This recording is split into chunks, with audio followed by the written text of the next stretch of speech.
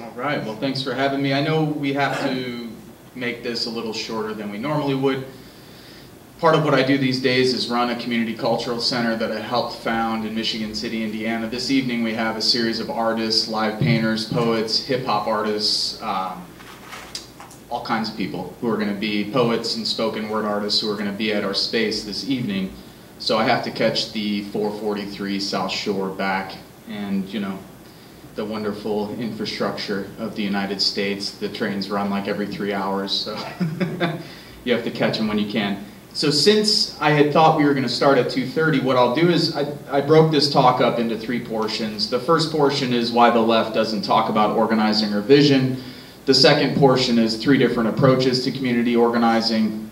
And then the third portion is what we're doing in Northwest Indiana. So the kinds of efforts and activism that are taking place there. The first part I'm going to try and cut short. So I'll run through here, I'll read a little bit of what I have written down, but then I'll also just kind of ad hoc summarize it for folks here. Take as much time as you want. There's really no limitation on that. We're just going to truncate the Q&A. The Q&A portion? Yeah, just do your thing. So I think to most folks in the room today, and to those watching at home, it's clear that large portions of the left avoid talking about vision, organizing, and strategy. Visit any left-wing website, bookstore, or alternative media source, and you'll quickly discover a deluge of information, analyses, critiques, and reflections describing at great length and in spectacular detail what is wrong with the world. But you will find very little describing or even hinting at what might be done about humanity's numerous social, political, economic, and cultural ills, at least beyond buzzwords and ambiguous concepts such as eco-socialism, just transition, or even Bernie Sanders' political revolution. So what these concepts mean in the real world is completely unclear, though Sanders' political revolution likely provides the best example of how to connect with ordinary Americans. How concepts such as eco-socialism or anarcho-syndicalism relate to existing social movements and political parties is uncertain, though various traditions no doubt influence existing movements for better or worse. The writers and theorists who've created and employ these concepts have very few connections or interactions with organizations and individuals who are actually organizing. This represents an ongoing problem on the left. Namely, organizers don't write, and those who do write are not organizing. It's a real problem, and in my experience, this is widespread, and it's not just in the American left either.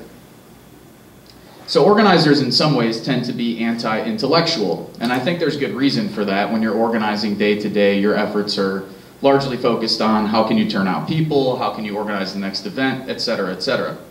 But I would also argue that a lot of left-wing academics tend to be obtuse and disconnected from what's happening in the streets and neighborhoods of the United States. Another problem is that writers and theorists who use these terms often fail to provide any meaningful details about how such a future society would be structured, let alone how we would get there. So for instance, what is the role of the state in a society based on eco-socialism? Do we seek to significantly reform the existing state apparatus? If so, how so? Should the state be decentralized? And if so, how is a decentralized state structured in the real world? Are we simply restructuring the US state, or are we seeking to restructure global capitalism and in the process, global governmental bodies? How will a decentralized state perform essential tasks? So far, that's yet to be seen, again, in the real world, such as maintaining vital infrastructure, communication systems, respond to increasingly deadly natural disasters, and eventually, in the coming decades, tens of millions of climate refugees, likely by the middle of the century. So, again, I'm sorry if this sort of comes across in the wrong way, but I don't think that the local anarchist groups can coordinate relief efforts for the Eastern Seaboard. I can only assume that the state can be structured in different ways and will be structured in different ways under different circumstances and in different contexts and geographical locations. So how do we collectively create visions and ideas for a new society with our counterparts overseas? These are the major questions the left has to answer. Today, the global left, much like the American left, is fractured and ideologically incoherent. We have no unifying vision for the future, hence no strategy. This represents a fundamental problem that we must address if we're serious about rebuilding left-wing institutions and movements on a global scale, and in a manner capable of dealing with 21st century crises, particularly climate change and ecological devastation. These questions are rarely, if ever, directly addressed by left-wing scholars, writers, and/or organizers. Consequently, left-wing groups are directionless and continue to hold events, rallies, actions, and single-issue campaigns with little long-term or structural successes. To be fair, the left has plenty of scholars and theorists who write. Kianga Taylor, Slavoj Žižek, Judith Butler, Simon Critchley, Michael Hart, Tony Negri, Cornel West, Noam Chomsky, Elaine Badiou, and the list goes on and on. But their analyses are often focused on describing the world in which we live, not a new one. Unfortunately, at least for the time being, it's clear that developing alternative visions of a more just and peaceful society just isn't as sexy as describing the decline of Western civilization or humanity's impending extinction. Perhaps, as some scholars have said, it should be those who are on the ground developing such ideas. If that's the case, we need organizers to start writing, but we need a left that's also willing to listen.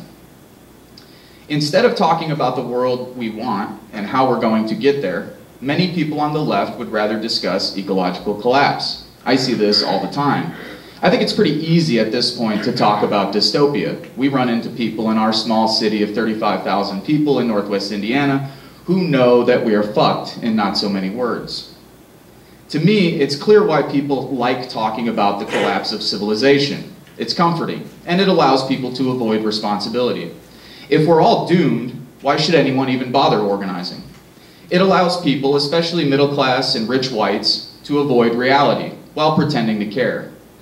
If they were being honest, they would simply say that they're hoping to die before things get too bad. This is something I've also heard from people on the left. It's also quite convenient for those in power, as disempowered, depressed, and alienated people are easy to control, as are people who don't know what they want or how they're going to get there. All that said, I don't want to minimize our ecological reality. If human beings don't stop governments, corporations, and militaries from destroying the planet, subsequent generations will quite literally experience a living hell.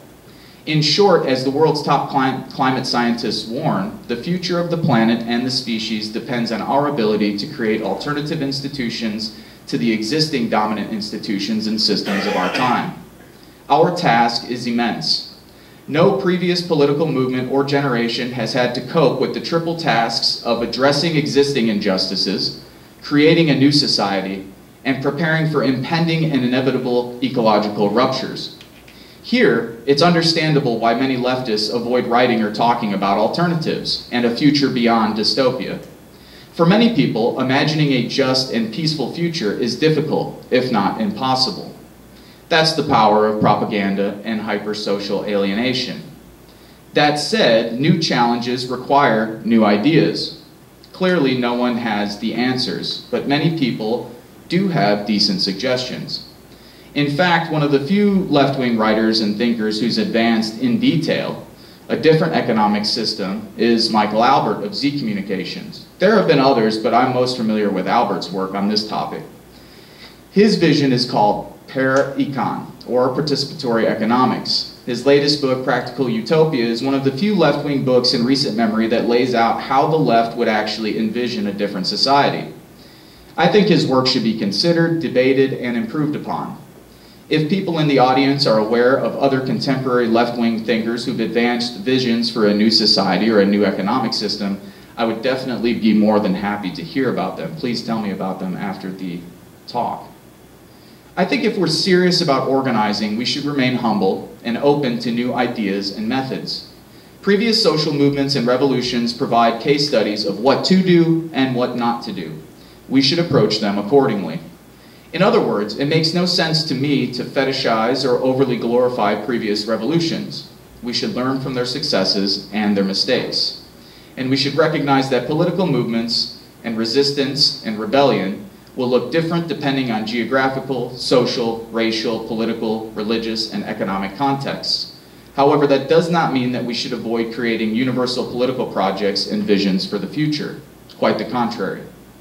The prevailing wisdom, at least it seems to be, among left-wing and progressive activists, is that our movements can simply operate on their own little islands and that somehow, by the grace of God, things will work out for the better because of our cumulative efforts, however uncoordinated and non-strategic they may be. Perhaps the most toxic legacy of the collapse of the Soviet Union is the left's inability to articulate a vision beyond traditional ideologies surrounding democratic socialism, anarchism, or communism. One of the primary challenges we face is the idea that there are no alternatives to global capitalism. In order to properly challenge capitalism, the left must develop an alternative vision. It's easy to tell someone that capitalism is bad. In fact, according to recent polls, many young Americans agree. Their future doesn't look bright under the current systems of commerce and government. Here, I'm thinking of Ursula Le Guin, the great late science fiction novelist who once said that the divine, to paraphrase her, at one time it seemed like the divine right of kings was the end. Was there going to be a future beyond the divine right of kings? It seems to be the same today with capitalism. And speaking of Zizek, I think a great point he makes, and I mentioned it to Robert before we got here today, is it's really crazy to me, and it seems to sort of symbolize this power of propaganda, that people can envision a dystopian future. We're talking about, like Elon Musk, the billionaire owner of Tesla and so forth, you can get Americans to think about, and even many people on the left, to think about what it would be like to colonize Mars, but it's hard to get people to think about an alternative to capitalism. To me, that tells you really everything you need to know about where our culture is at right now, not only as a nation, but I think also even on the left. In my opinion, one of the best ways to beat fascism is with a true left-wing vision. It's not good enough to be anti-Trump or anti-alt-right. We have to describe in some detail what we want. That's how we will defeat the right, Trump, the alt-right, and the white nationalists. I would also argue the neoliberals. In some ways, Bernie Sanders did this I think he did this with his campaign, which represented really the most successful and important progressive electoral effort in my lifetime. Some would argue maybe 50 years, some would argue maybe the century. This was, in my opinion, a lot more significant than Obama's run in 2008. There were a lot of people who got involved during Obama's run, but they really weren't orientated around any serious form of progressive politics. With Bernie's campaign, I found at least half of the people we're working with today, especially the younger people, these are people who are orientated through that campaign. And something else I had mentioned to Robert, and it's actually in this next paragraph here, I'm writing that the left's task is to build upon Sanders' successes and to point out his flaws. I think we should build upon this vision of democratic socialism. That is where people are at right now. And I think a lot of ordinary people, it was obvious, identified with this message. But I would also say that this, just to be clear, democratic socialism represents maybe a starting point. This is obviously not the end point of what we hope to achieve. As my friend Lierre Keith says, quote, "We meet people where they're at, but we never leave them there," unquote. I think that's what's most important. The Sanders folks are much more radicalized than any other group of constituents that I've seen in the mainstream since I've been involved over the last 12 years. And these are folks, I think, who've spent a lot of time over the last year learning significant and fundamental lessons about how the Democratic Party works, how power works in the real world, how the media operates, and so forth. I think those are valuable lessons.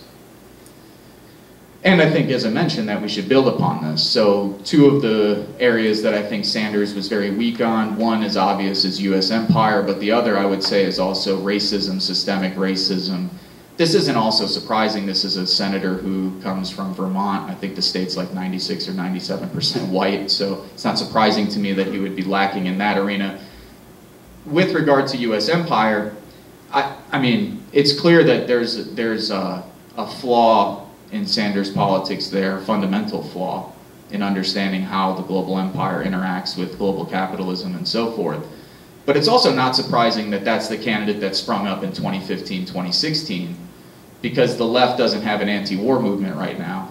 So without an anti-war movement, it's not surprising that you wouldn't have candidates that would reflect those politics. So Sanders' campaign, to me, proved that tens of millions of Americans are actually clamoring for democratic socialism. They believe that the government should provide affordable housing, meaningful employment, free college education, healthcare, and essential services, public education, a green infrastructure project, etc. The real question for the left is, how can we broaden and deepen Sanders' vision? More specifically, how can we build the power we need to win the things we want? Simply holding annual conferences, online forums, and all of the rest obviously isn't good enough, nor are the one-off occupations or rallies. Lifelong leftists, I think, need to ditch some of the cynicism and nihilism that I've encountered. I mean, I think at this point, the best thing that older leftists can do is provide guidance and mentorship. What are the lessons that you've learned over the years? What's worked, what's not worked? In terms of bringing any kind of despair or cynicism into the room, it's just not helpful. I actually don't even have time for it. Like tonight, I'm going to go to an event after this is over with. There's going to be 70 or 80 people there, the vast majority of whom will be under the age of 40.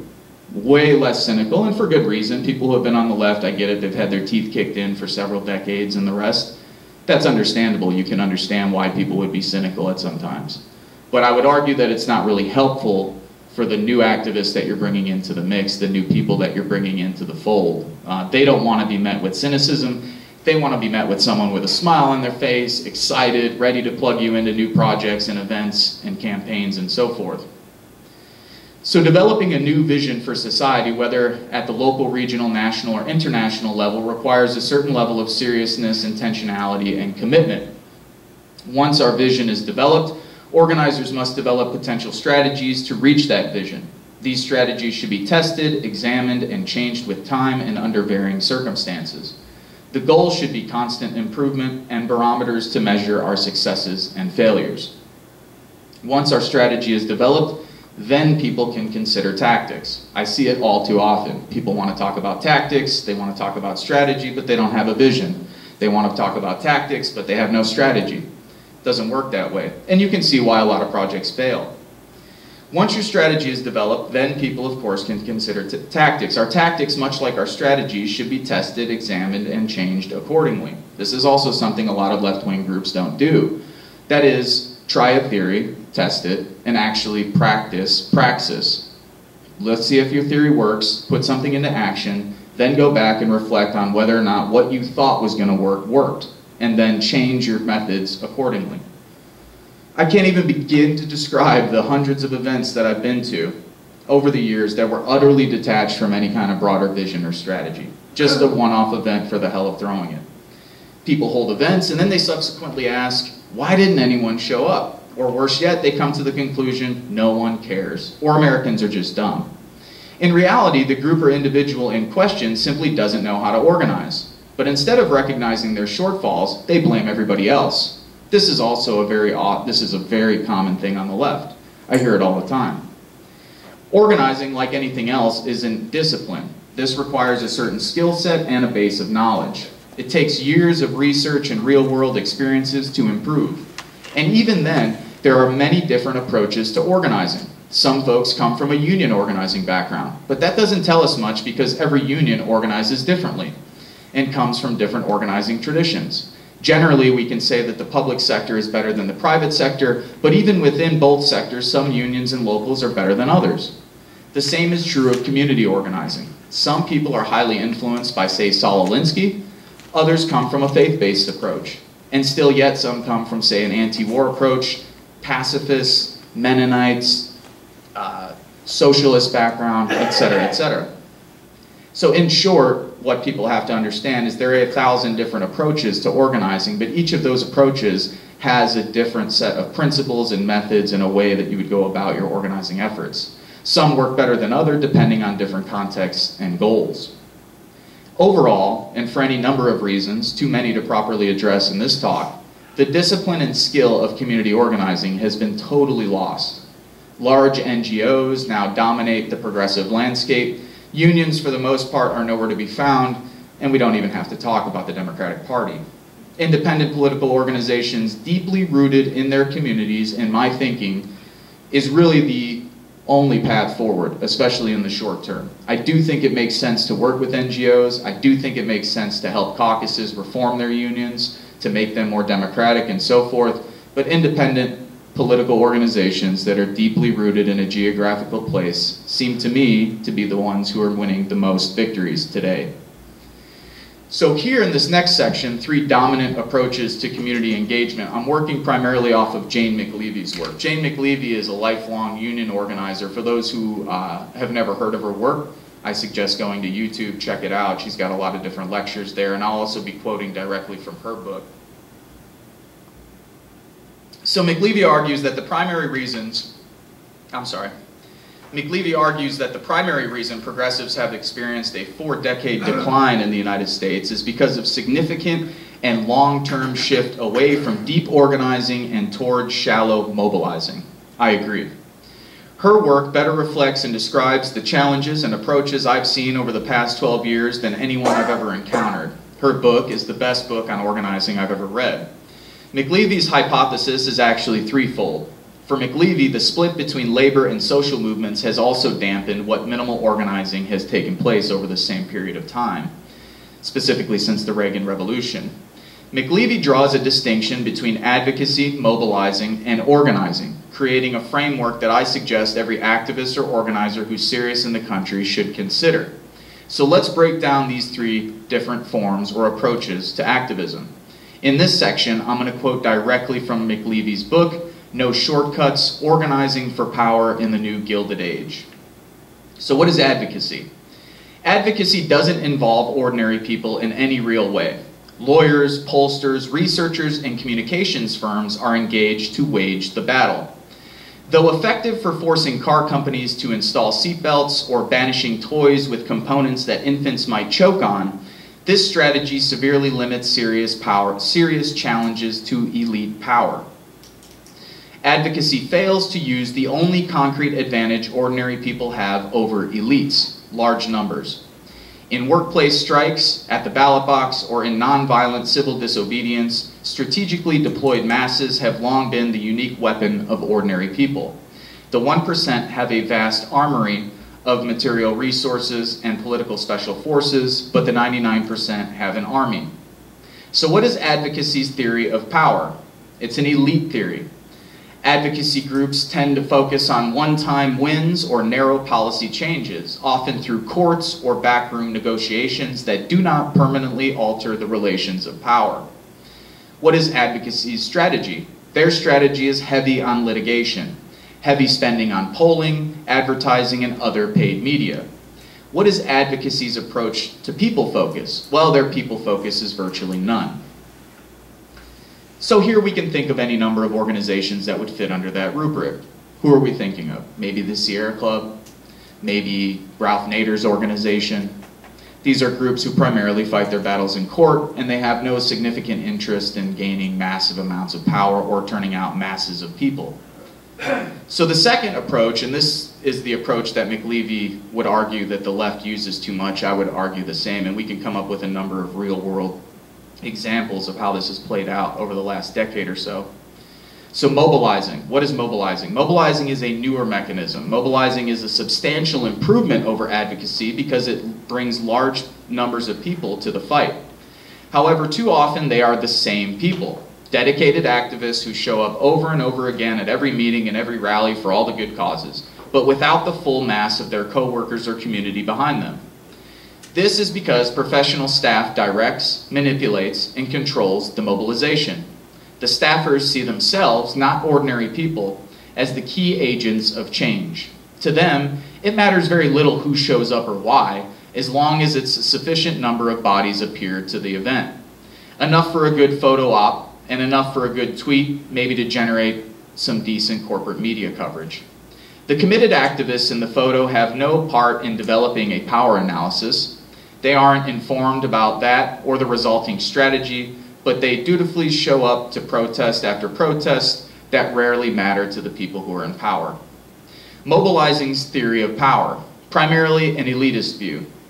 Paid staff or professional activists set goals with low to medium concession costs, or more typically, they set ambitious goals and declare a win, even when the win or so-called win, has no or only weak enforcement provisions. Their dealings are still backroom, secret deal-making made by professionals. Paid professional activists is usually the common path. Mobilizing strategy, campaigns, single-issue campaign after single-issue campaign run by a professional staff or volunteer activists with no base of actual measurable supporters that prioritize frames and messaging over building power. This I hear all the time at different organizing retreats. Let's focus on the narrative. Staff selected authentic messengers. These are the people that a staff will select. You've seen this in kind of the Fight for 15 efforts. This would be a great example of mobilization. This isn't actually real organizing. This is mainly mobilizing groups of people. These aren't neighborhood by neighborhoods who are organized. These aren't organizations that have any real base of power. This is the SEIU propping up a group that's barely been able to function on its own in the Fight for 15 campaign. That's why people haven't seen any real victories for the Fight for 15 campaign outside of liberal enclaves like Seattle or San Francisco over the last 5 years. And the group's existed for about a half a decade now. So if you're wondering why do groups like that not really accomplish much, I would suggest reading McLeavy's work. So these self-selected sort of staff, so like the staff from SEIU will find like a black kid from the West Side, and they'll say, all right, this kid is the authentic messenger. Now this kid who agrees, or this gentleman or this woman who agrees with their message, they might self-identify as a progressive or a liberal, and they generally agree, as McLeavy's saying, they show up to the events and after event. That doesn't mean that they're a leader. You know, just because they're showing up to an event doesn't necessarily mean that they're an organic leader. McLeavy talks in length in her book about what organic leaders are, and all of you know them. You might be them yourself. You know, who's that person in your congregation? Who's that person in your neighborhood? Who's that person in the workplace that people respect? Meaning, if Bob says X, Y, or Z on the shop floor, 60–70% of that shop floor is going to go, you know what, I agree with you, Bob. Bob's a good guy. Bob's a stand-up guy. Bob's the kind of guy that people in the neighborhood or the workplace go to if they have a problem. Bob's the kind of guy that people go to if they have something to talk about or they need help. Those are the kinds of organic leaders we should be seeking out. Not just the people who self-identify as leftists, show up to every meeting and we go, well, you know what, Bob's been to the last 15 meetings, he might as well be the treasurer. That's not, again, this is not the way to find organic leaders. So these authentic messengers represent the constituency to the media and the policymakers. Again, everyone in the room seen this a million times. How many press conferences has Fight for 15 held in the city where they march out 5 or 6 people, usually people of color, hey, I come from the South Side, my life's tough, I need a higher wage. And then we move on to the next mobilizing effort without much success. But they have the other part of this that's very cynical on behalf of groups like, and I don't want to just pick on SEIU, but we'll just say the Fight for 15 campaign, and I noticed this in the anti-war movement as well, but oftentimes these authentic messengers have little or no say in the strategy or running of the campaign. So I've been a part of other organizations and projects and efforts where they're happy as hell that an anti-war veteran is there to, say, be in front of the cameras or give a talk or answer questions from the media, but they don't actually want us to be a part of the decision-making processes. They don't want us developing vision or strategy, and that's part of the problem, and this is why mobilizing in many ways is an elite approach to activism. So mobilizing is people focus. Their focus is on grassroots activists, people who already self-identify as leftists or progressives, people who are already committed to the cause, who show up over and over again. When they burn out, mobilizers just find new and also previously committed activists who are then recruited. So we've also seen this. This works best with some of the mainline, or some of the more mainstream socialist organizations. They operate largely off of like cultivating a new crop of college students. And that's a great, you know, the young, you plug them into an event, you get them going for 3 or 4 years, you burn them the fuck out, and then after 4 years they're gone. They move on. And it doesn't really matter because if you live next to UIC or DePaul, you got another crop of 1,000 freshmen coming in anyway. So if you burn out that latest crop and send them off to whatever state or city they're going to go back to, it doesn't really matter because you got a new crew of college students that you can burn out again for 4 years and then send them off to their jobs or wherever they're going to go. You never really build a base, and you never really build an infrastructure to plug in people in the community who might not be college students or already self-identify as leftists. So the people focus of mobilizing grassroots activists, people who are already committed, when they're burnt out, you find new activists. Then you burn them out and you find new activists, and so on and so on. Social media here is way over relied on. This is something else that's been going on for many, many years now. Social media is good to turn out people if you already have the connection with those people. We see it time and time again with our Community Cultural Center. We can use it to expose people to new ideas, to let people know that there's an event coming up, but it works best with people that we already have a connection with. It's not this tool that's going to actually help us organize. It's a tool that can help promote events. It's a tool that can maybe expose some of your efforts, but it is not a tool that is going to be solely used for trying to organize or mobilize people. It just doesn't work that way. And as McLeavy's saying, it's over-relied on, and I agree. So organizing, the third approach, and the one McLeavy would argue people have moved away from. And here she's bringing up, you know, she talks a lot about the old AFL. She talks a lot about the traditional socialist and communist organization. She talks a lot about the union workers back in the 1880s and 1930s. And not just in vague terms either, like what were the things that these workers were actually doing? So not just holding events where people speak, not just rallies, not just strikes. She's talking about some of the old AFL events where they had boxing nights, for instance, casino nights, nature walks as groups. These are all things that the union used to do on a regular basis. It wasn't just, hey, show up to this rally at 3 o'clock and then go home. It was, come to the union hall, have a drink, have some dinner. Oh, we're going to have a barbecue on Sunday. Yeah, we're going to invite people out to the home. We're going to get together. We're going to go watch boxing matches. We're going to watch movies together. Those kind of social activities that people on the left and people just in America in general largely don't do. I was mentioning and I'll get into this portion about organizing, but just as an aside, I was mentioning to Robert, one of the best writers about this particular topic is a Canadian sociologist by the name of Morris Berman. I don't know if anyone here is familiar with his work, but he wrote Twilight of the American Century. The better book is called Dark Ages America. But he brings up all of these polls, you know, so it's like, just roughly, like 1975, 86% of Americans say that their fellow neighbor can indeed be trusted. 2005, 86% of Americans say their neighbor can't be trusted. 1975, the average American's holding 14 to 16 house parties, birthday parties, or social gatherings a year at their house. By 2005, that number's down to 4 or 5 times a year. And we can go on and on and on with those stats. So organizing. Organizing places the agency for success with a continually expanding base of ordinary people. A mass of people never previously involved who don't consider themselves activists at all and who don't self-identify as leftists or progressives. That's the point of organizing. In the organizing approach, specific injustice and outrage are the immediate motivation, but the primary goal is to transfer power from the elite to the majority, from the 1% to the 99%. Individual campaigns matter in themselves, but they are primarily a mechanism for bringing new people into the change process and keeping them involved. In other words, single-issue campaigns are not the end. They're simply a means. The organizing approach relies on mass negotiations to win, rather than the closed-door deal-making typical of both advocacy and mobilizing. Ordinary people help make the power analysis, design the strategy, and achieve the outcome. They are essential and they know it throughout the process. Organizing's theory of power: mass, inclusive, and collective.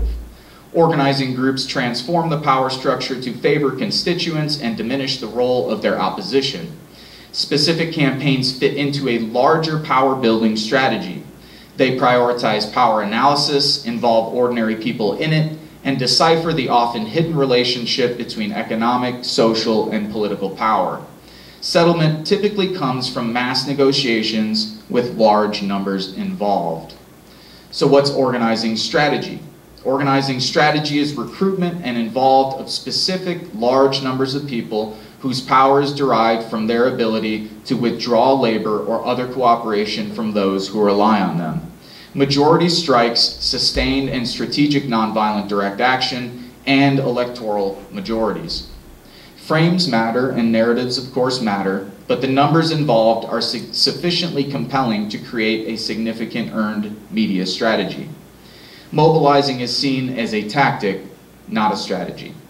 What is organizing's people focus? organic leaders, the types of which I mentioned before.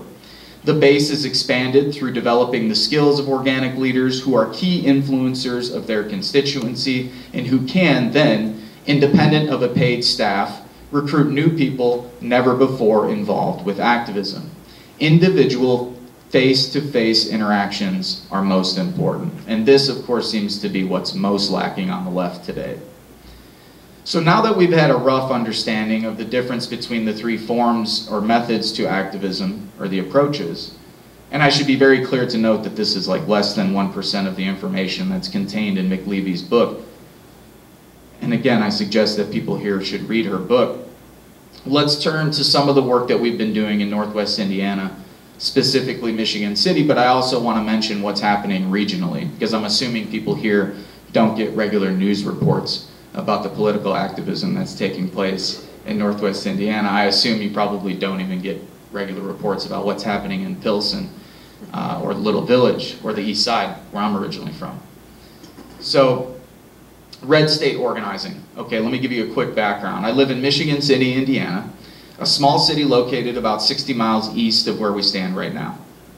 Like many Rust Belt cities and towns, Michigan City has its share of challenges. Any of them, and many of them of course, are quite serious. Our city is roughly 60% white, 30% black, and 10% Latino, Hispanic, or Asian. The child poverty rate in our city is 44%. The overall poverty rate in real terms, using real numbers, is likely around 50 to 60%. Our disability rate is 22% in the city, and for those who live in poverty, the disability rate is 36%. Young people are leaving our city at an astounding rate, and this is a point I'll return to later because this is part of the strategy of the 1% in the Rust Belt and in the Midwest area who've been playing these states off of one another. Everybody here is familiar with that. Come to Indiana. Low taxes, no environmental regulations, treat your workers like shit, do whatever you want. And this is the case in Wisconsin, Iowa, Missouri, Michigan, and Ohio as well. So my other larger point would be to the people in this room, if we don't build progressive political power across state lines, it doesn't matter what you do in Chicago, and it doesn't matter what you do to change Springfield. If Springfield and Chicago, who aren't necessarily the most progressive areas, but more progressive, say, than Indianapolis or St. Louis, those cities and those areas will continue to drag places like this down. I think Browner's just the beginning of something like that. The two tallest buildings in Michigan City are a coal-fired NIPSCO power plant and the Blue Chip Casino, owned by Boyd Gaming Corporation. Michigan City is also home to the Indiana State Prison, the only place where prisoners are executed in the Hoosier State. Despite all of this, our city also functions as a tourist attraction during the summer months. Rich folks, hipsters, and yuppies from the Chicago North Shores come and visit on the weekends. Their primary destination is the beach and the Lighthouse outlet stores. So $2 million lakeside mansions are located less than a mile away from $30,000 dilapidated houses on the east side of Michigan City. So you could drive a mile from the east side, where people don't like to go, largely black neighborhood, but also poor whites, and you can drive a mile to the beach, and you can buy homes on the east side for $20,000, $30,000, no problem. And they're homes that you can live in. And then if you drive a mile down the road, you can buy a home for $2 million. This is the kind of contradictions and insanity that, I can't see how much longer that lasts as things continue to get worse after the next recession, which is on its way. When that happens, I can't imagine that kind of a social structure lasting for much longer. I can't imagine people who are barely getting by, living less than a mile away from people who are making $500,000 to $2 million a year. So our city officials and business leaders cater to the rich Chicagoans, not surprising, leaving thousands of residents behind in terms of housing, education, public safety, healthcare, and living wage jobs, let alone a clean environment. For those of you who haven't been to Northwest Indiana or aren't aware of the sort of ecological disaster that it is, it's also an ecological wonder, but the disastrous legacy of industrialization is really talked about at length and in great detail by a friend of mine who also has spoken at OUL in the past, Thomas Frank. So that's not the Thomas Frank of Listen Liberal, but that's a different Thomas Frank who lived in East Chicago. Check out his stuff. So developers, the casino, the power plant, big box stores, and the sort of local petty bourgeoisie and the prison call all the shots in our city. As a result, ordinary residents work low-wage service sector jobs, endure drug addiction, racial segregation, social alienation, political disenfranchisement, and all the rest. The upcoming South Shore double track project, so I took the South Shore train here, it runs from South Bend to Millennium Station, stops twice in my city. This is supposed to cut the train ride down from Michigan City to downtown Chicago from an hour and 45 minutes, which is what it takes me to get here now, to 58 minutes. The strategy is to lure white Chicagoans out of the city and to a place with a more affordable cost of living. So you can work in Chicago, come live in Indiana. We got low taxes, cost of living is way lower, do whatever the hell you want to the environment, treat your workers like shit, or even if you're just a worker without a business there, come live out here for this low cost of living. We're gonna gentrify Michigan City so middle class whites and working class whites who don't want to live in the city, who can't afford living in the city, can afford to live in Michigan City and commute back and forth. This is the strategy between the states. This is how it works in the real world where I live. This is sort of how gentrification works where we're at, as opposed to what's happening, say, here in the city, which is a little different. So in the Midwest, it's a constant race to the bottom. As I mentioned, states such as Indiana, Wisconsin, and Ohio battle over who can provide the least amount of environmental protections, worker safety laws, union rights, taxes, public services, and so forth. It's clear to me that if progressive organizations don't start to operate in a regional capacity and with a regional vision, we are doomed to continue these unfortunate and destructive trends. Overall, Northwest Indiana is a deindustrialized region that's very segregated and still quite industrialized despite all of the deindustrialization. Some of the world's most powerful corporations actually operate in our backyard. British Petroleum, for instance, US Steel and ArcelorMittal, to name a few. In fact, British Petroleum, BP, is operating one of the largest oil refineries in the Western Hemisphere, no less than 20 miles from where we're sitting today. And do you know what they're refining in BP? They're refining tar sands, imported from Alberta, British Columbia, Canada.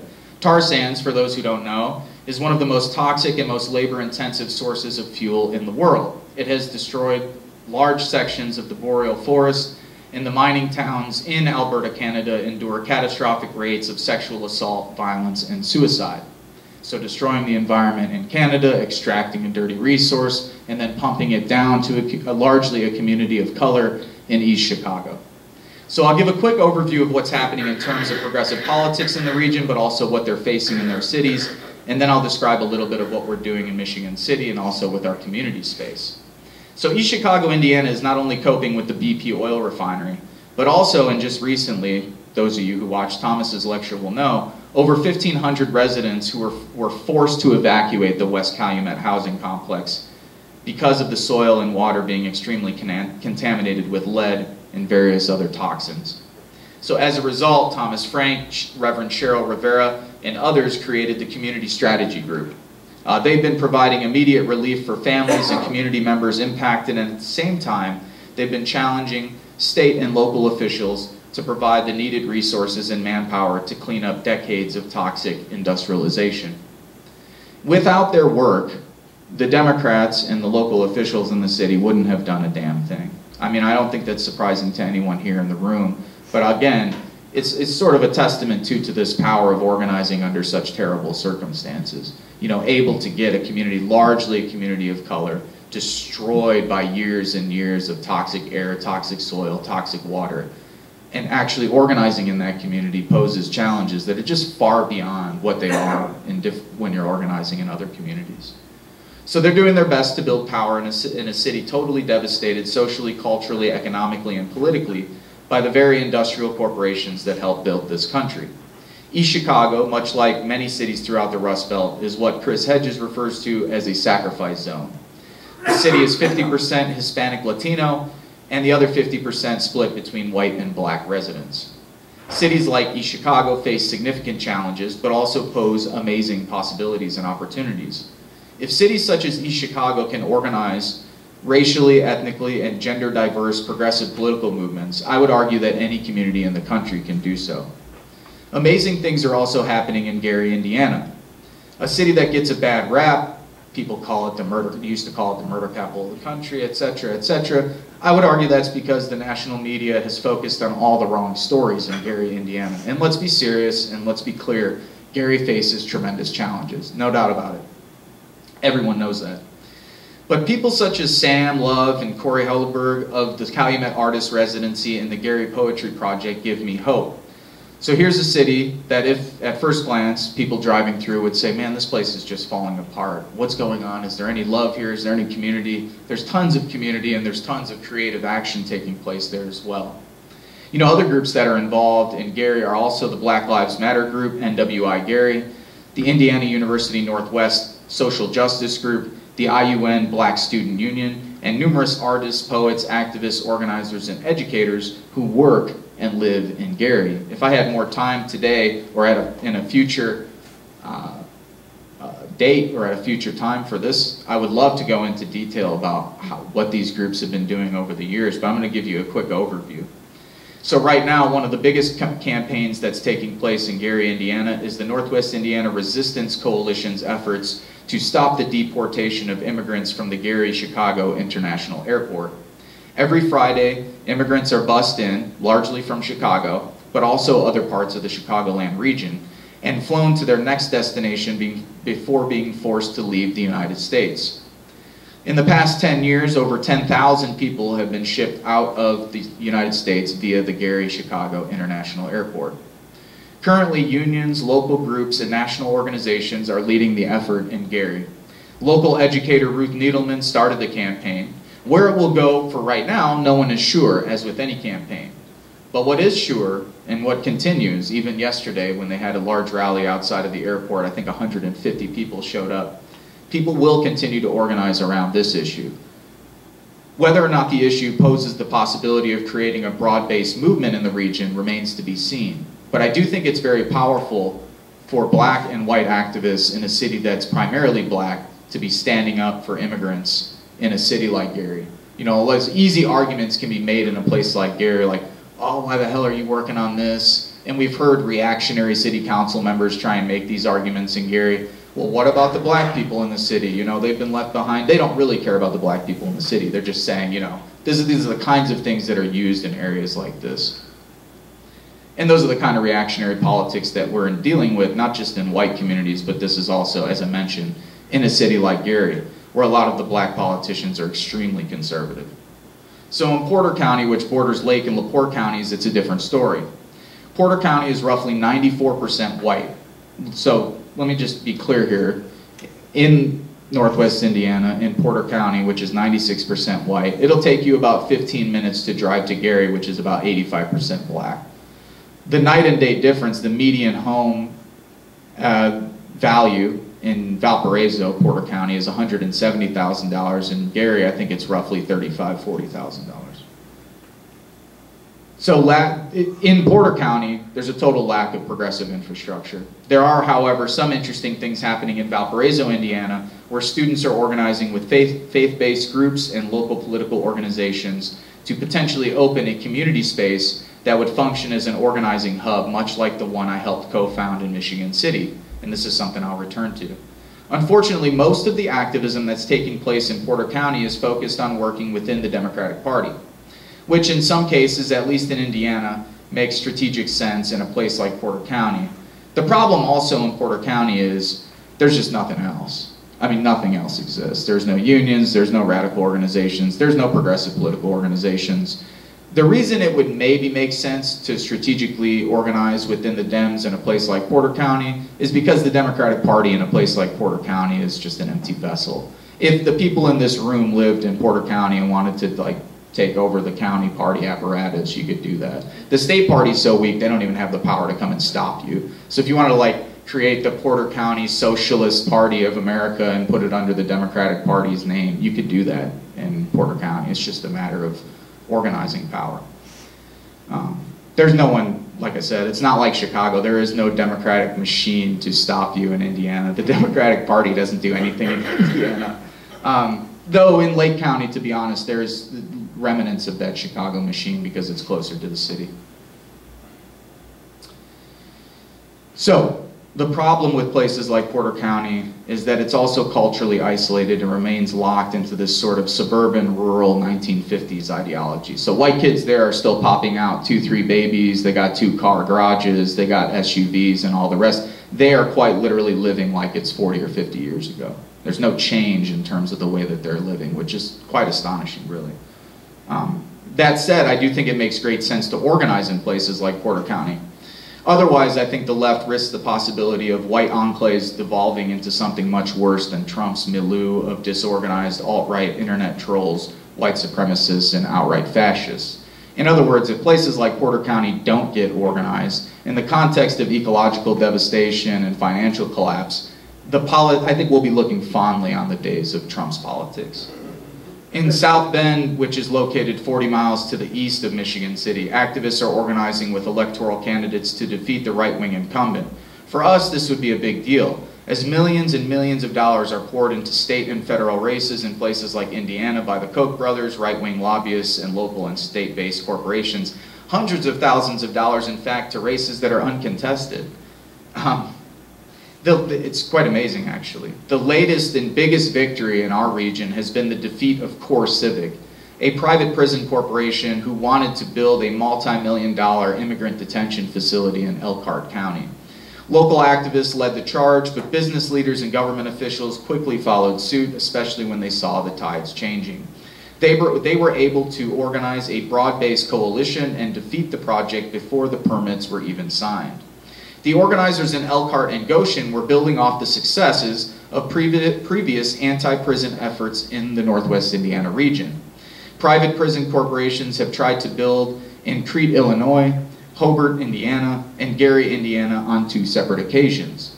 The latest in 2016 when GEO Group, formerly Corrections Corporation of America, CCA, tried to build an immigrant detention facility across the street from the Gary Chicago International Airport. Of course, now that you know what's going on in the airport, it would make great sense to house the immigrants next to the airports, then they can easily be shipped off the next day. That project, of course, was stopped. In Michigan City, where I live and organize, local residents created the Michigan City Social Justice Group, an independent political organization immediately following Trump's inauguration. The group started out modestly, holding educational events and talks on current events. The biggest challenge, at least in the beginning stages, was to orientate the group in a way that didn't allow us to focus solely on Trump or the GOP. And let me tell you, I mean, that was a difficult process immediately following the election, especially for people who were just setting up organizations, maybe didn't want to work with existing organizations like Indivisible or Our Revolution. We're getting an influx of people who wanted us to oppose each of Trump's transgressions and appointments. So we get people coming in, are we going to react to Jeff Sessions being appointed? What are we going to do about this? What are we going to do about this? We had to tell a lot of those folks that that's not what our organization was about. Some of those people have come back after months and months of realizing that that approach didn't work. But I think there's a lot of people, progressives and liberals and otherwise, who are learning that that's not a sustainable way of approaching this. So many people fell into the same trap that I witnessed during the Bush 2 years, namely focusing all of their energy on electoral politics and neglecting the very difficult process of building independent social movements and organizations that outlast political parties, candidates, or the latest trends. The Bush years gave us Obama. The Trump years will likely give us someone even worse, at least judging by the current crop of potential 2020 Democratic Party candidates. Cory Booker, Joe Biden, let's not go down the list. I can't even begin to list the number of organizations that have formed in the Trump era, even in Northwest Indiana, and I'm talking dozens of organizations. It's actually an absurd amount. Many of them dedicate their time to writing congressmen and senators. Some of these liberal groups are better than others, but all of them lack an understanding of social movement organizing. I would argue that one of our primary tasks is to bring these people into the mix of more radical politics and action. Most people, even those who are committed to different progressive political causes, do not understand the difference between electoral organizing and social movement organizing. I would also argue, though, that a lot of people on the left have maybe neglected having a decent electoral strategy while also doing social movement organizing. So what I notice My anecdotal observation is that most of my left-wing friends want to focus all of their energy on social movement building and very little energy on electoral politics. My more progressive liberal friends focus all of their energy on electoral politics and very little on social movement organizing. And I would argue a big part of that is because they don't actually understand what social movements are. So, excuse me, one of the tasks, I think, of course, is to bring these people into the mix, but we think that's possible through popular education, working together on projects and campaigns when we agree, and opening, most importantly, our community space to both liberals and radicals alike. That's something we've done very good with the park space. One of the social justice group's first successes was the Bismarck Hill campaign, where we stopped the city and a private developer from building a $1.5 million adventure park on LaPorte County's tallest and last remaining untouched sand dune. This, for us, was an opportunity to directly challenge a neoliberal project and immediately put a win on the board. In other words, we wanted to show people this is what it looks like to win. While it's true that we won the campaign, it never left the mobilizing stage. We were able to mobilize enough people to halt the project, but the campaign was unable to help the social justice group build a base of power in the city, and for good reasons. Namely, the campaign was centered in a community that's predominantly upper middle class or rich and white. That said, I do think that such small victories are important. We canvassed neighborhoods, talked to residents, and pointed out the city's hypocrisy and short-sightedness in public forums. And those things became quite apparent for people who showed up to the public meetings. Our next campaign was part of a regional effort to pass welcoming city ordinances throughout Northwest Indiana. Because sanctuary cities are illegal in a state like Indiana, a team of lawyers and activists developed an ordinance that would provide the maximum amount of protection under Indiana state law. Several cities passed these ordinances, but Michigan City actually did not. Going through the process, however, did shed much light on the inner workings of our city government. No less or more corrupt than the major cities around the country. Who's connected to who supports who, where do they stand? And in that way, I would say even failed campaigns are sometimes very useful. At the same time, however, we learned that addressing an issue someone in the organization found important isn't necessarily the way to build or gain power, especially in a city that's less than 7% Latino or Hispanic. Left-wing organizations must address the issues their respective communities find most important. If that's housing in your community, start with housing. It makes no sense to go to your neighbors and talk about a war with North Korea if they don't give a shit about the war with North Korea. If you're interested in talking about that issue, that's one thing. If you're interested in actually organizing your community, you have to start with the issues that people in those communities care about. And again, to Lear Keith's quote, that doesn't mean that you leave them there. And that doesn't mean that you don't tie those issues together, but it definitely doesn't mean to go into a community that's experiencing massive unemployment or needs affordable housing and then tell them that their issue is sort of secondary to whatever issue it is that you care the most about. If it's healthcare, I would say start with healthcare. And I think this is an important lesson for our group to learn at such an early stage. In the midst of these campaigns, the Michigan City Social Justice Group has also been working with HealthLink, a nonprofit group that provides health care to local residents. We've been testing the children of Michigan City for lead because much like East Chicago and other parts of the Rust Belt, our city is experiencing a lead crisis. Less so than East Chicago, but still quite catastrophic. So this is taking a page out of the Black Panther playbook, not the movie, the political party. We think it's important, though I saw the movie last night, it was actually decent. We think it's important for left-wing political organizations to provide real-world material support to communities. I think the Black Panthers breakfast program brought more people into their organization and built more trust among the community than any other single project the party did. In my personal opinion, progressive left-wing organizations should be able to do several things. One, I think they should be able to provide immediate support to their respective community. Food, clean water, after-school projects, educational opportunities, healthcare services, and so forth.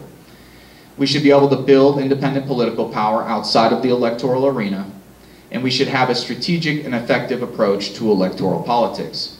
All too often, groups get caught up doing one or the other, but rarely all three at once. So after a year of existence, the Social Justice Group is now going through an intensive restructuring process. What does it mean to be a member of the Michigan City Social Justice Group? Do we want our members to pay monthly dues? After all, every organization needs funds. I do not know of any effective political organization in the world that doesn't operate with funds. What is our membership intake process? What sort of guidelines, rules must one follow to maintain membership, and what's expected of our members? How does our group make decisions? A 70% majority, a simple 51% majority, consensus, and when and under what circumstances? In other words, choosing to support a rally or a protest might have a different decision-making mechanism than fundamentally altering the mission of the organization. And as I just said, so how are these decisions made? What happens in the case of internal conflict? Many groups deal with internal conflict, but few groups have a process for actually dealing with it. Organizations need conflict resolution teams. It's hard to work with dozens of people, let alone hundreds. Having a clear decision-making process and group norms is also a must. If people don't trust how the organization is making decisions, they will quickly walk away. Transparency here is essential. The Chicago Teachers Union is currently dealing with a ton of internal problems because people in their leadership have deviated from the agreed upon decision-making mechanisms that the Chicago Teachers Union agreed upon many years ago. So there's a lot of infighting, and a new caucus has been formed within that union because of those practices, which is a real shame because they've been one of the few shining lights in organized labor throughout the country. So right now we're working on the group's values. This is an important process. Our values should dictate our vision, which should dictate our mission and strategy, then our goals and tactics. What's our vision for Michigan City, and how do we plan on achieving it? How can we create mechanisms so new members can alter that vision? We don't want to become rigid or sectarian. How can we maintain enough flexibility to incorporate new activists and their ideas? After all, we don't want to become rigid, and we never want to turn away new members because they disagree with our program, vision, or goals. Now, if they fundamentally disagree, that's one thing. But if we have minor disagreements, and folks are coming into your organization and they're saying, hey, I think I might have a better way of doing this. You cannot have the old guard that's been there for 10 or 20 years saying, well, I don't agree with that. Well, that doesn't sound good to me. That's the best way to make sure that your organization's going to die. So, how can we create mechanisms and processes that will allow us to revisit our vision and strategy on a regular basis? This is also something that a lot of groups don't do. So they'll create their vision or strategy, then it's set in stone, and they very rarely revisit it. So these are the sort of questions I think we should be addressing. If this seems a little bit tedious, that's because it is. Organizing work can be very tedious. It can be fun, but it can also be quite challenging emotionally and intellectually. So how will the Michigan City Social Justice Group approach the 2018 midterms? What about the 2019 local elections? Many members would like to see our organization run a slate of progressive candidates, but on what platform? And under what banner? Are we going to run as Democrats? Are we running as Greens? Are we running as Independents? Are we running as Socialists? And if elected, what sort of programs could a minority group of recently elected city council members implement? Here we can see the need for social movements even with electoral victories. In other words, electing progressives isn't good enough, as I think most people in the room understand. Hell, even holding them accountable isn't good enough. We need political candidates who come from social movements and who are accountable to social movements and communities, not corporations or, in our case, developers. So we have a city council of 9 people in Michigan City, 6 wards and 3 at-large seats. Let's say we can get 3 city council members elected in 2019. What does that mean for 2023? How can we use the energy of the 2020 election to plug more people into long-lasting efforts and deeply rooted community efforts like the ones we're doing at our space? One of our tasks is to stop the cycle of 2 to 4 year involvement around election cycles. We have to create and build a culture of resistance. To me, that means making political organizing and resistance, cultural projects, and involvement a normal part of our everyday lives. As McLevy notes, we can't just surround ourselves with self-identified radicals or even progressives. We have to be willing to work with liberal groups and organizations that are currently doing the work. Where I live, we don't have the luxury of being picky in terms of who we work with and who we don't, especially in a place like Northwest Indiana. The left is just too damn small where I live. I guess the same argument can be made at the national level, but that's a conversation for another day. So over the long term, I'd like to see independent left-wing organizations on every ward of our city, with people organizing block by block, not only to stop right-wing developers and politicians, or to hold progressive politicians accountable, but to build alternatives to our existing institutions while creating culture and provide needed services to residents. We'd like to see educational programs, healthcare clinics, after-school centers, and cooperatively owned businesses that have long-term viability. I'd like to see the casino, power plant, and prison shut down and closed. And I'd like to see our residents used to take care of Michigan City residents, our resources, used to take care of our residents, not tourists from Chicago. So I think those things are possible over the next 5 to 10 years. Over the same period of time, I also think it's possible to lay the foundation for what could become one of the most progressive areas in the Great Lakes region. If organizers from East Chicago to Elkhart continue to build their bases, we can mount a serious challenge to both political parties and the hegemonic corporations that operate throughout our region. In short, we could start to build the sort of progressive majority that's needed to transform our state and region. If other cities and regions throughout the state of Indiana do the same, we'll be in a very good position 10 years from now. At that point, I think it will be possible to work across lines in a truly progressive way, creating progressive majorities across the Rust Belt. That's my vision. One of the things that's most needed across the U.S. are radical political and cultural centers. That's something we've routinely noticed over the course of our organizing lives. Communities lack spaces, even somewhere like Lincoln Park. I see the amount of groups who are using the Lincoln Park Public Library. It would seem to make more sense to me for Lincoln Park to have a radical community cultural organizing space. I love libraries, but it's not exciting to come to a library. And you can't hang out here, you can't have drinks here, you can't have cultural events here, people can't just stop in on a day-to-day basis. There's enough money in a neighborhood like this where this group of moms who just met here to talk about guns, they should have their own space to do this. There's enough wealth up here to do something like that. In some communities, churches function in this capacity, especially in rural areas. This is something the left has been missing as well. If you want to connect with people in rural areas, you got to be willing to talk to the local faith-based community. Those churches are the cultural centers in rural America. In suburban areas, your only option is a local sports pub, and in small cities, your only option is usually some kind of local dive bar. So our space, and should wrap up the talk here, our space that we helped open is called Politics, Art, Roots, and Culture, or PARC for short, P-A-R-C.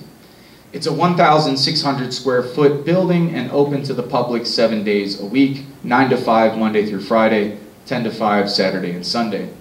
PARC is a non-consumerist space, meaning you don't have to buy a damn thing to walk through the door. We have an extensive library, internet access, and plenty of coffee. Local groups such as the Michigan City Social Justice Group, the Socialist Party of Northern Indiana, Concerned Citizens for Syrian Refugees, Parents and Friends of Gays and Lesbians LaPorte County, and many other local organizations use our space. But we also have national organizations who use our space. Moms Clean Air Force, Unite Here, Veterans for Peace, the Sierra Club's Beyond Coal campaign operates out of the park space for its meeting. So we currently have a full-time organizer in Michigan City who's targeting the retirement of the NIPSCO coal-fired power plant. We hold educational events, lectures, film screenings, live music performances, cultural events, and even life-saving trainings, such as the Narcan trainings we recently held with the LaPorte County Health Department. Narcan is a nasal spray that's used for opioid overdoses. It can help save someone's life for up to an hour before the ambulance gets there. Stuff like that, on the surface again, might not seem very radical, but it is a way to build community. And we believe that we're really at this infant stage of building community across large portions of the United States. So tonight, a local activist and community gardener named Dominique Edwards is holding an event with the Decolonize Your Mind Collective for Black History Month that will feature hip-hop acts, live painting, DJs, spoken word, and radical poetry. Next week, we're holding a documentary film screening with Black Lives Matter, and the week after that, we're holding a commemoration for the 15th year anniversary of the war in Iraq. The possibilities for this space are truly endless, but one thing is for sure, community spaces are essential to organizing efforts. The park name is actually a play on words. Of course, parks are public spaces. Park, at its core, is a public space. But for me, the politics plus art plus roots equal culture. You cannot have culture without roots, you cannot have culture without art, and you cannot have culture without good politics. So we believe communities need all of the above to not only survive the next century, but to thrive during the next century. They need a political analysis of what's happening in the world and what we want as an alternative. And we need to be able to articulate these thoughts and ideas to the general public. And they need to be rooted in geographical spaces and time. Too many people bouncing from city to city. Some of this I know from the precarious work that's created by our global capitalist economy. Nonetheless, the more rooted communities are, the more rooted your efforts are, the more effective they will be. And if all of these things are done intentionally and with great effort, I think we can create a culture of resistance that's hopefully capable of tackling the 21st century's unprecedented challenges. Thank you for your time. Yeah, thanks a lot. Great talk here, Vince. The only thing I want to kind of apologize for is we just don't have the capacity to do a Q&A now because he's got to go, and we got to get him to the train station so he can get back down there. But, you know, tremendous ideas that you put forward here today, and one of the things I think we're going to do is have you back, and we'll have the opportunity to have a more extended time so people can actually get some ideas out, because you put a lot of things out there on the table for I mean, food for thought, so to speak, but it was an excellent presentation, so I want to thank you for that. So with that, that's going to be it, okay? Thank you again. Could you spell McLevy? Yes.